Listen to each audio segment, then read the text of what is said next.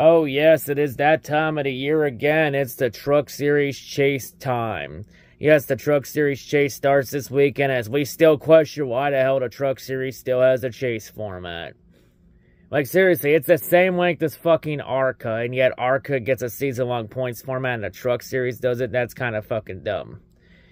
But yeah, and of course, as much as I fucking hate this format with a burning passion, especially after the bullshit we saw in trucks last year at Phoenix, where the fans don't want what will happen at Phoenix, but NASCAR, they like what they saw there, because of course they do, for PR reasons, and it's exactly what NASCAR wanted, and that's why nothing's ever going to change. And I'll be honest, any fan that actually wants what happened at Phoenix last year to be a yearly thing, those fans gotta be the dumbest fuckers on planet Earth. But of course, it's tradition that we do this chase grid predictions for every year for the chase, and as much as I fucking hate this, I'm gonna swallow my pride, and we're gonna take a look at the Truck Series Chase at the grid. So, here are the 10 drivers that do battle for the Truck Series Chase this year, for the Trucks title. So let's go over all 10. So starting off, Corey Heim, the best driver in trucks all year. He's pretty much been as good, if not better, than he was last year. Just consistent, fast, pretty much the whole 9 yards. Pretty much anything I said about Corey Heim last year, you could literally put it here and it'd be a valid argument. Like, it's literally copy-paste from last year. It's like, he's as good, if not better, than last year. Like, in terms of race winning speed, a lot better this year. I believe he's won like 4 or 5 races this year, which, damn. Like, Corey Heim 100%. He's on a mission this year to get back that Truck Series title he was fucked out of last year. And, you know, with the speed he's had this year, I think this might be the year he finally gets back that Trucks title he was screwed out of. And, of course, the next driver we got, Christian Eckes, the regular season Truck Series champion. As he's actually had one of the best seasons of his career, easily the #2 driver in trucks. It's still kind of crazy how he won the regular season title this year, because I think he's a paper regular season champion. Because let's be honest, anybody with half a fucking brain knows the best driver in trucks this year is easily Corey Heim. Like, I don't know how the hell Eckes ended up winning the regular season champion. Like, I think stage points definitely played a factor in that one.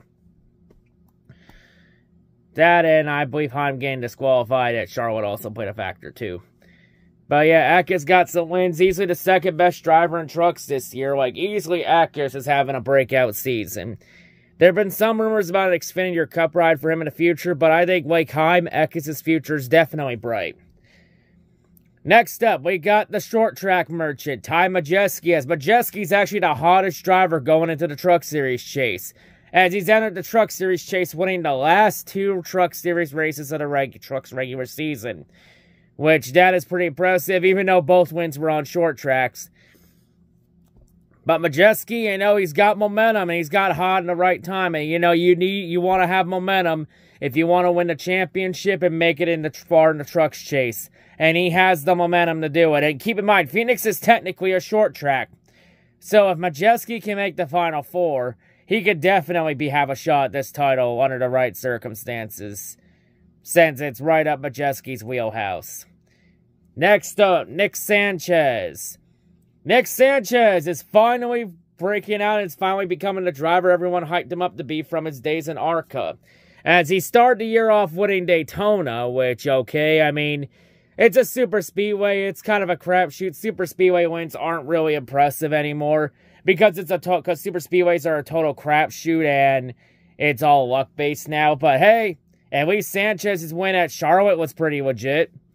So yeah, there's that. Sanchez has had some pretty good consistent speed. Like easily Sanchez is taking that next step after last year getting his feet wet in trucks when he made the Trucks Chase last year as a rookie and actually had a deep run in the Trucks Chase. So Sanchez really doing some good things this year. You know, I think if Sanchez really plays his cards right, I think Sanchez 100% can make the Final 4 this year, no doubt. So yeah, next up we have Raja Caruth. As well, Raja, he gave everyone all the joy in the world when he helped expose Ultimate 23 Karen for being an absolute racist, and then added insult to injury by winning Vegas and making Ultimate 23 Karen quit Twitter. So yeah, Raja Caruth, he had that win, and since that win, then what? Like, ever since Carruth got that win at Vegas, just Roger Carruth has been very inconsistent this year. Just Roger Carruth, you know, ever since the win, he's just been very inconsistent this year. I mean, that was, like, the only positive, but since then, it's kind of, like, gone downhill for him. Like Carruth, at the start of the year, it looked like Carruth maybe could have been a title contender, but the last couple months, he's just been very inconsistent coming into the chase. Just completely cold, unless that 71 team has been sandbagging ever since they got that win at Vegas. But yeah, I think Roger Carruth was inconsistency. He's easily got to be one of the biggest boom or bust drivers entering the trucks chase. Like, this goes one of two ways. Either A, he's going to be out, or he's either going to make the Final Four, or B, he'll be out early in the trucks chase. And I really don't think there's an in-between option. So yeah, as much as I like Roger, there are definitely a lot of concerns entering the trucks chase for him, and it's kind of justified. Next up, Grant Enfinger. Enfinger with the team that he should have made the trucks chase with in 2021, but got denied a waiver in one of the rare times where NASCAR decided not to hand out waivers like candy. But this time, Enfinger and the team have sponsorship, and they were able to make it work. And Enfinger was pretty consistent coming into the trucks chase. Like, he's been pretty good consistent, but he just hasn't had race-winning speed. And consistency under this format will only take you so far. But hey, if Enfinger can get a win somewhere, I think he possibly could make the trucks Final Four, maybe have a deep run in the trucks chase. Next up, Tyler Ankrum. As Ankrum is finally back in the trucks chase for the first time since 2019. When he made the trucks chase as a rookie and got that waiver when he couldn't run the full season in 2019 because he wasn't 18 yet. This time he was able to make it in on points without the bullshit winning your ring gimmick. Actually, oddly enough here, out of all 10 drivers in the trucks chase, there were no bullshit winners nobody got enough the bullshit winning in stipulation. Like, the entire truck series chase consisted of the entire top 10 in trucks points. So, hey, nobody got robbed this year. We actually have the 10 best drivers. So, I thought I'd just point that out there real quick, since we're on Ankrum. But yeah, Tyler Ankrum, you know, he's been pretty disappointing since 2019 all the way to now. But Ankrum has had some speed. He's had some consistency. Maybe it's kind of fallen off. Has had some moments where he was a little inconsistent at times, but was able to do enough to make the truck series chase. And who knows, maybe he can go deep, maybe he can get a win at the right time, maybe he can make the Final Four, who knows, we'll have to find out. Next up, Taylor Gray. I mean, there was quite a lot of hype for Taylor Gray from his days in ARCA, but he has not really lived up to it except this year. I mean, Taylor Gray had a pretty solid year and was able to make the trucks chase on points pretty convincingly. Mainly getting stage points in stage 1 and at Richmond to lock himself in. Taylor Gray has taken that next step forward after having a pretty much an off rookie season, but has taken that next step forward and has made the truck series chase. You know, I don't know what the expectations are for Taylor Gray, but they're pretty low. Like, this is easily just getting a feet wet year, just getting the chase, at least get used to the format and come back stronger next year. Next up, Ben Rhodes, the two-time Mickey Mouse Truck Series champion. Even though a lot of fans will argue about 2021 being legitimate, I disagree. I think Nemechek was better in 2021. But everyone agrees that Ben Rhodes' Truck Series title last year was complete bullshit because of how much of a shit show Phoenix was last year, and he just happened to be the last man standing in all of it. And Ben Rhodes has made the Truck Series chase once again. And he has done absolutely nothing. Like, if anything, he's even worse than he was last year. Like, last year, he had one win and did the bare minimum, just bullshit his way in, and did the absolute minimum to back into the championship last year.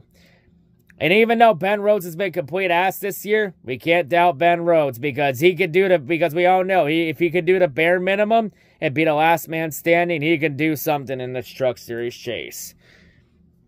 And then the final driver we have in the trucks chase, that got the 10th spot, Daniel Dye, the Nut Buster. It's kind of crazy how much a difference 2 years can make. Because 2 years ago, he got suspended indefinitely by ARCA for a few weeks. after he ruptured a kid's testicles in a fight in high school. And 2 years later, he's in the Truck Series chase after he busted so many drivers' hopes and dreams of competing for a trucks title at Richmond. And now Daniel Dye, he's looking to bust 9 other drivers' hopes and dreams of making the Truck Series chase. Let's be honest, does anyone really have any expectations for the Nutcracker? I don't. Like, I'll be honest, like, I think Daniel Dye, he's been pretty inconsistent at times this year. Like, I think there are a couple of drivers that missed the trucks chase. I think that were better than him, but just fell short. Like, I think Daniel Dye, he's definitely just learning the format. Like, for Daniel Dye, his hopes are going to get cracked themselves. Are going to get busted themselves because Daniel Dye, he's an easy first-round elimination. And his nuts are going to like it because that's nuts. So anyway, that is the 2024 Truck Series chase field in a nutshell. So, now, let's go through the round 1 for the trucks chase. So, our round 1, the round of 10, we have Milwaukee, Bristol, and Kansas. Out of these 10, who will make it to the round of 8? So, on the screen here are the 8 drivers I have advanced into the round of 8 for the Truck Series chase. And, of course, as you see, I have the race winners highlighted in red. So, yeah, so let's go through the winners. So, for Milwaukee, I got Milwaukee going to Christian Eckes. You know, Milwaukee has somewhat of a similar configuration to, like, a Homestead or a Darlington. It's a very flat track. Like, it's kind of criminal that the Cup Series doesn't come here. I mean, for fuck's sakes, IndyCar is coming back to Milwaukee. Like, if IndyCar can run at Milwaukee, the Cup Series sure as hell can. No excuses. But yeah, Eckes, I think he gets the win. Plus, Eckes has been pretty good on 1 mile tracks, so I got Eckes there. Bristol, I got Majeski winning Bristol because Majeski's pretty good at Bristol. Plus, Bristol's a short track, and Ty Majeski is a Truck Series short track merchant, so it makes sense. And then Kansas, I got Kansas going to Corey Heim because Heim has just been an absolute beast everywhere we go. And I think Corey Heim does get a win in the trucks chase at some point. I think Kansas is a good one because he's had pretty good speed on 1.5 miles. So I got Kansas to Corey Heim. And I got Nick Sanchez, Raja Carruth, Grant Enfinger, Tyler Ankrum, and Taylor Gray all advancing to the round of 8 on points. So the 2 drivers I don't have moving on, I don't have Ben Rhodes moving on to the second round. Yes, I have the reigning Truck Series champion out in the first round. Like, Ben Rhodes has been complete ass all year. He got a couple good runs to get him up there, but he's just been complete ass all year. Like, he's worse than he was last year. I don't think Ben Rhodes will do anything this year. I think Ben Rhodes will be out in the first round. And I don't have Daniel Dye moving on to the first round. Daniel Dye's kind of just happy to even be in the truck chase. And I think he just does not have enough to compete into the second round. So, yeah, I have Rhodes and Dye both out in the first round. So these are the 8 drivers I have moving on to the second round. So now, the round of 8, we have Talladega, Homestead, and Martinsville. Out of these 8 drivers, who do I have advancing to the Truck Series Final 4? A.k.a. which 4 drivers am I jinxing this year because I never learned my lesson? So, here are the 4 drivers I have here. And if you noticed, I actually have only 2 winners highlighted in this round. Because I have nobody listed for Talladega. Because for Talladega, usually every year since like 2018 or 2019, one of those 2 years, the Truck Series race the chase race at Talladega has been won by a non-chaser. And from about 2019 to 2022, it has usually been a first-time winner up until last year when Brett Moffitt won a Dega. And even though Brett Moffitt, that wasn't a first-time winner, it was still a non-chase winner. So I think, once again, I think Talladega will be won by a non-chaser. And for my pick, I think it's pretty obvious who I'm picking for this. I'm picking Matt Crafton to win the truck chase race at Dega. Like, it's a total crapshoot. You can literally throw names on a dartboard to see what sticks, and it would be a valid pick for Talladega. Plus, at the start of the year, I said Matt Crafton would break his trucks winless streak and win a trucks race this year. And I'm sticking with that prediction. Even though Crafton didn't make the chase, that prediction could still happen if he wins one of the last 7 races. And I think Dega's his best bet to win a trucks race this year. So I got Matt Crafton winning Talladega. So I do think it'll be a non-chaser, and I think that non-chaser is going to be Matt Crafton.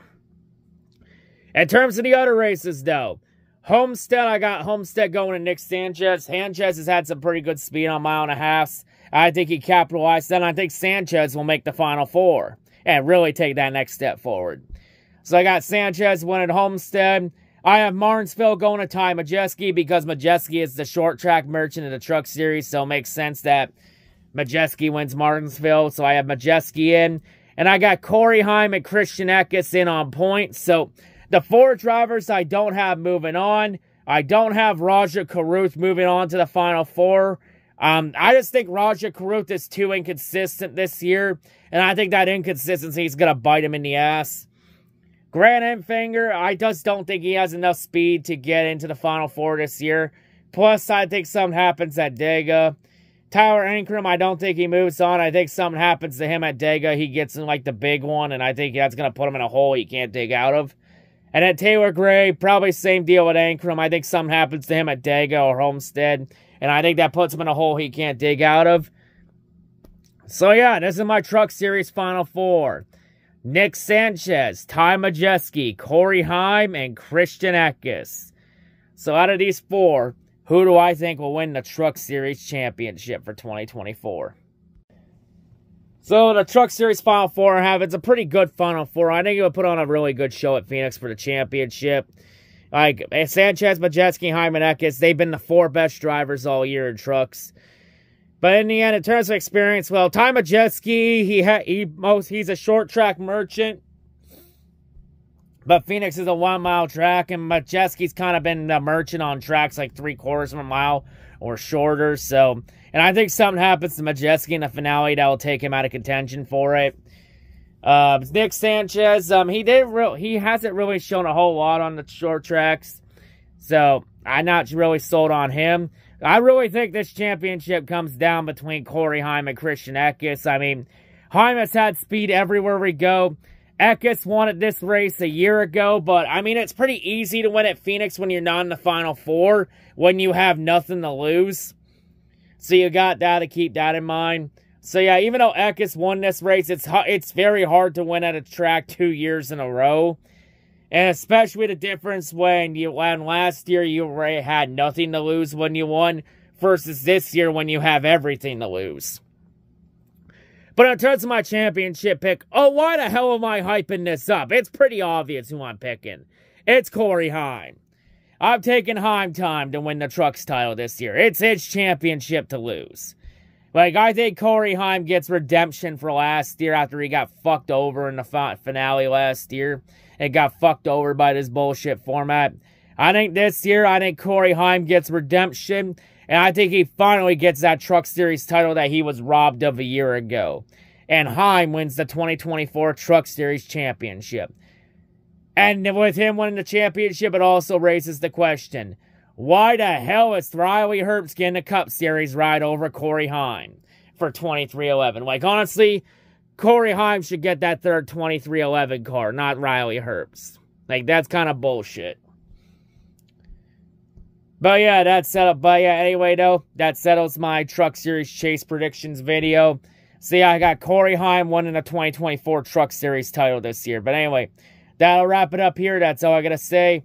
Hope everyone's a great day, and I'll see you all later. I'm out. Now watch me be completely wrong after the first round.